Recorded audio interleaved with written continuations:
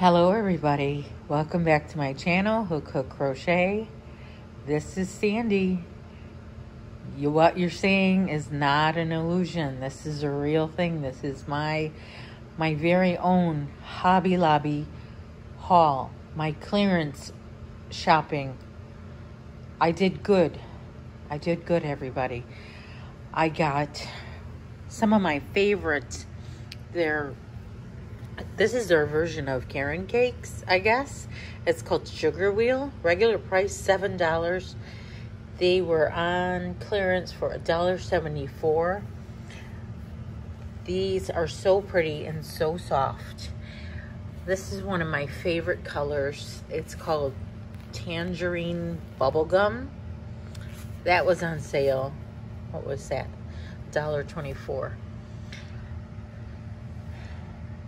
I got some of this Comfy Classic. I guess they're trying to get rid of this color lot. Got this pink camo color. Breathe Deep. I've never worked with that yarn, but it was 99 cents. Regularly $3.99. And this Hint of Silk. Oh, this is such soft yarn. This is regularly $6, but it was on clearance for $1.49. And that is 85 bamboo, 15% silk. So soft. Oh my gosh. I got red and I got purple. I got some of this Mexican cotton yarn. This is really good moisturized yarn. Now that is expensive yarn, but it was on clearance for $1.62. None of the solids were on clearance at my Hobby Lobby. And then my favorite, I love this cotton. This was 94 cents. I got a bunch of purples. They seem to have to be getting rid of the purples. This ZZ Twist, some of the colors they decided to clear out the dye lots. This is $1.24, regular price $5. I got a bunch of that. I got this Must Be Merino.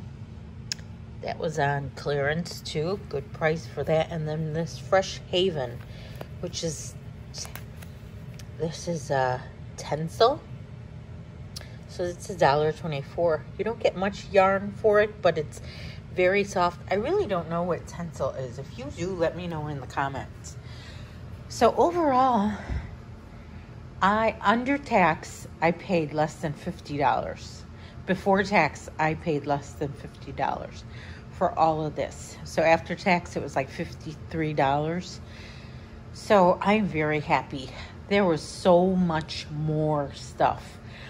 So much more yarn on clearance, and I didn't get a chance to look around at the other stuff, but I'm sure it's not just the yarn that was on clearance. On my road trip that I took a couple days ago, I brought this ball of Bernat velvet stripes, which at Michael's they were almost giving it away, $4. This is regularly $5. This is polyester yarn. I started a corner to corner piece, and I didn't really finish because I hit a couple Michael's locations and I got some yarn. Here's what I made. I started a washcloth using, you know, this is like a granny square pattern, but I did front post and back post stitches. I used this Premier Home yarn. So I started on that, and then I moved on to another project. I made this using a whole ball of Craft Smart yarn. This is the color Merlot. It's a variegated, no, not variegated, stripes. And they did that same kind of stitch, you know, like a granny square, but using front post, back post. It's a very nice stitch. It's double-sided. Can't really tell between the front and the back, except for the fact that I got my ends to weave in. And the last thing I made was this double-sided cotton pot holder. I have to wash it because it fell on the floor, but I think it came out okay. Double-sided. We'll see if I use it. Sometimes I don't use my creations.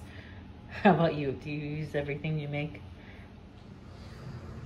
So overall, I had a nice time when I got back. My house was cleaned and I just did a little bit unpacking. Seems a little bit empty now with one less bear in it. And my other son is now working full-time, so we went from 4 people in the house, always home, to sometimes it's just me, and I like that. It's nice and peaceful at times. Nice and quiet enough to hear the neighbors again. I haven't heard them. I thought they moved away. No, it was just that my house wasn't empty. Okay, you guys, stay tuned. I have a video coming up, and I will tell you about my weekend and the reason why I haven't been consistent with my video every day in August. All right, take care and stay safe. Bye.